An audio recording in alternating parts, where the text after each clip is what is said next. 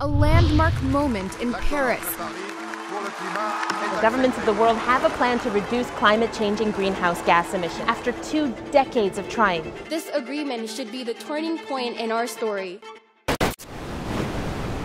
Even if all the initial targets set in Paris are met, we'll only be part of the way there. Grow, little things, big things, grow. Far more needs to be done to keep global warming in check. We are fundamentally running out of time. Human progress is neither automatic nor inevitable. No social advance rolls in on the wheels of inevitability. I have a dream today. What's radical is to write off the fact that change is within our reach. We, as everyday people, have so much power.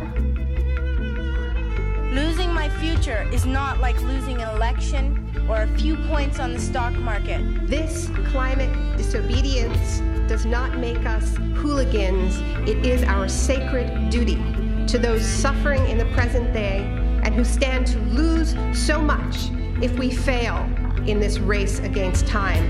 Let's take a moment to hear our hearts beat! To hear our hearts beat! Everybody together! Everybody together!